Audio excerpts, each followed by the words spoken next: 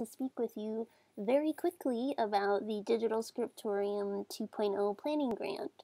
My name is Emma Thompson, and I'm the project manager for this grant. I work at the Schoenberg Institute for Manuscript Studies, which is a part of the Kislak Center for Special Collections at the University of Pennsylvania.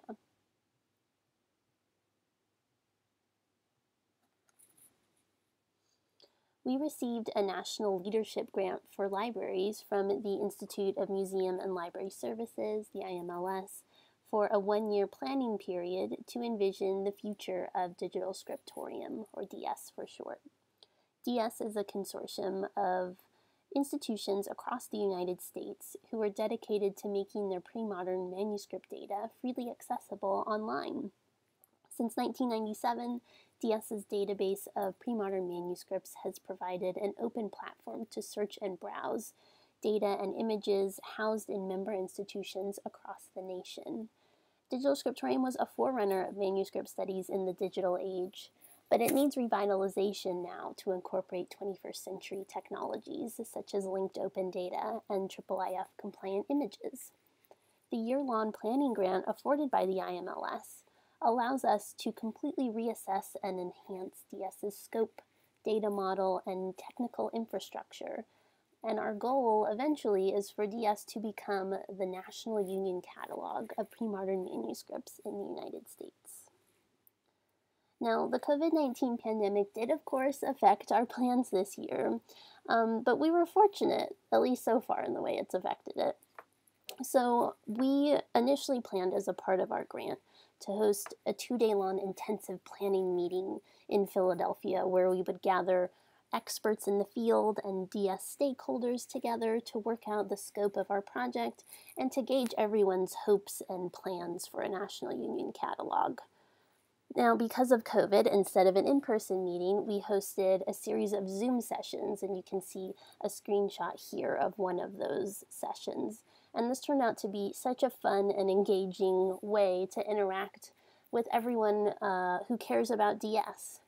And hosting these meetings virtually allowed many, many more people to participate than if we had hosted an in-person meeting in Philadelphia as we originally planned. We had over 60 people register for these meetings, so it was really exciting and really fun. Now, that went really well, but we still have a lot of major challenges ahead to address over the coming year.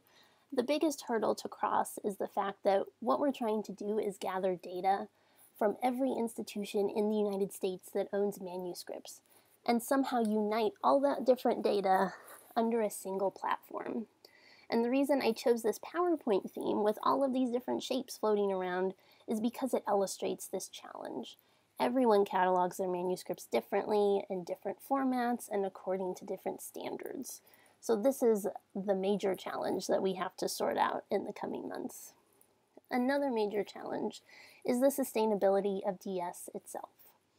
As I mentioned earlier, Digital Scriptorium is a consortium of institutions, and it's supported by member dues.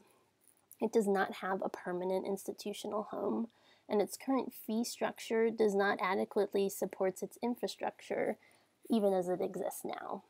So that's another problem we have to sort out over the coming year. If you're interested in Digital Scriptorium and in a National Union catalog of manuscripts, please follow along with us over the coming year as we work through these challenges and create a plan for DS 2.0. You can keep up with our progress by following the updates on the Digital Scriptorium website. If your institution is interested in joining the DS Consortium, you will find information about how to do that and who to contact on the website. We would love to include as many interested people and institutions as possible in the planning process. You can also follow us on Twitter at the hashtag you see there. And we hope you will participate in this great planning grant with us. Thank you.